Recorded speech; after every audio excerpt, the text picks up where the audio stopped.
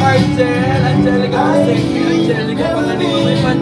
This is a one-of-a-kind film. Welcome them. Say hi, guys.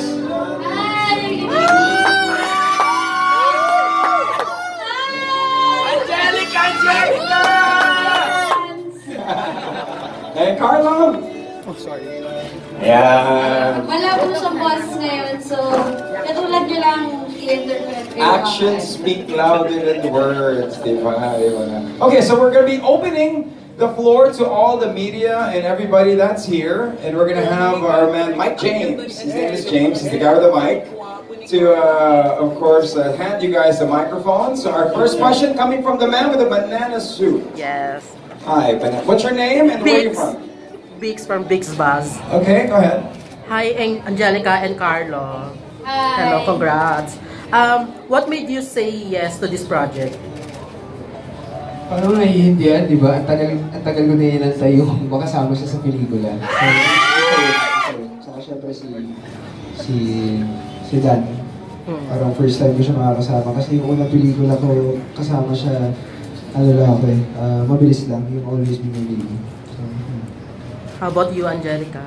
Sabi ko nga, pag tinatanong yan, para siyang halos ilang taon ba? 15 years, no? 15 years in the making yung pangarap na makagawa kami ng pelikula na kwento namin na kaming dalawa yung malaki yung pangalan namin dalawa. Tago ito.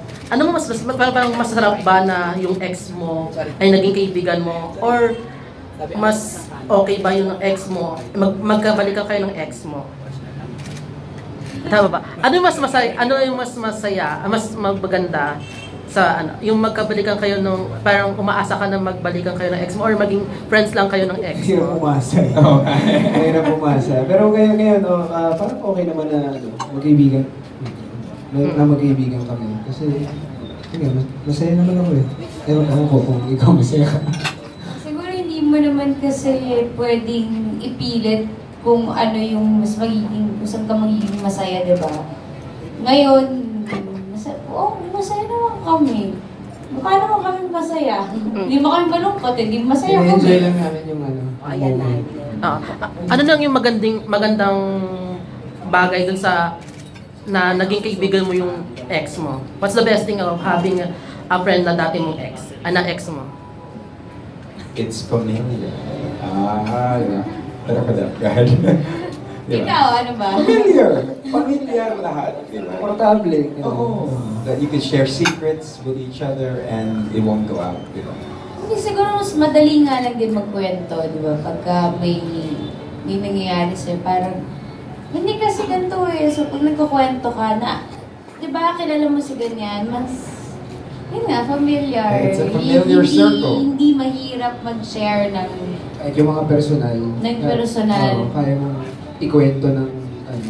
Saka kung hindi ka komportable sa nangyayari, sa trabaho, ang dali niyong nararamdaman kasi kilalang-kilala niyo yung isa't isa.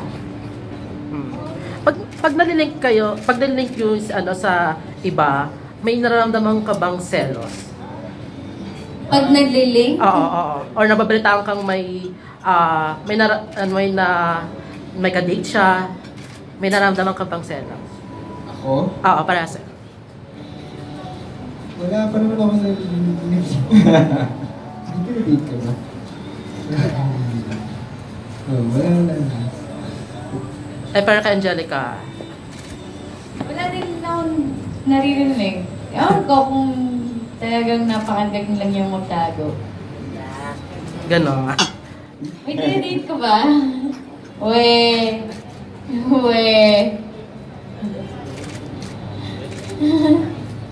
Wala talaga. Okay. Thank you. From a grown person here. Thank you very much, Banana Man. Thank you. Next question. A round of applause. Ross and the Banana Man. Palapakan natin mga questions natin. Hello, what's your name and where are you from? Hi, I'm Rachel from Pep.ph. Ayan. Hi, I'm here. Ayan. So, nagkaroon ka ng point nung kasi sobrang mga hugot yung mga linyahan ninyo sa trailer pa lang. May point ba na nung sinasabi niyo yung mga linyahan ninyo parang totohanan na rin? Or parang may totoo sa inyo, sa puso ninyo na nasasabi nyo dun sa, hindi lang sa character, but dun sa Angelica and as Carlo? Oh. Bakit? Ako wala. Oo. Ikaw din? Uwe. Hindi, may mga iba lang. Para sa akin lang, para sa akin. May mga ibang video lang na yung basta huwag mo na akong sasaktan. Yun,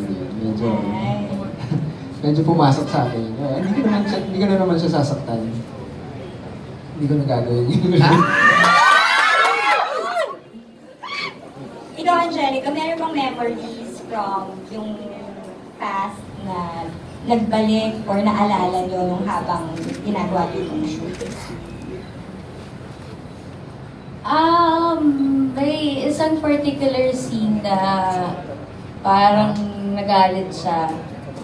Hindi siya galit, parang sarcastic siya. Tapos talagang, tikun talaga ako yun. Nakita ko talaga yung, itsura ko talaga yung, Sabi niya sa akin, naku, ikaw yan eh, ikaw yan. Ginagano niya ako dun sa set. nakahubad ko yung tsinelas. Gusto kong tsinelasin talaga eh. Gusto kong saktan. Naalala ko lang yung mga kung gaano kaswabe talaga siya dumulas sa mga bagay-bagay. Mga ganun. Pero syempre, cute naman yung dating. Nakakatawa na, nakakagigil na cute. Hindi na siya nakakagigil na Kaya gusto akong tsinelasin. gusto mo patayin talaga. Ngayon, kampasin lang ng tsinelas. Ayun, that's for my last question. Siguro, As na na lang promise. Kasi uwi ka na. Sabi ni Pasa dun sa ibang ano yung siguro love advice na mabibigay niyo sa isa't isa sa ngayon? Higher! Walang question. Ako pa yung tatanungin, wala akong alam sa pagmamahal. Oh, Di ba yun yung sinabi? akala mo lang wala. Pero meron. Ano bang alam ko sa pagmamahal? Wala akong alam sa ganyan. O, di ako din.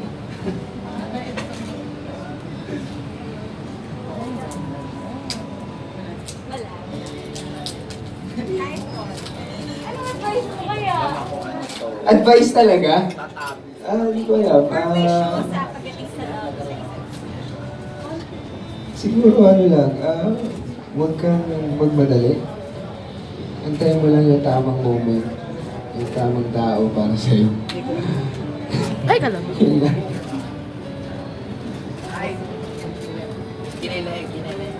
Thank you. Wow, birthday. Oh, happy birthday, by the way. Happy birthday! Happy birthday! Thank you. Oy, next sa mga wish ko. Okay, thank you very much, Pep.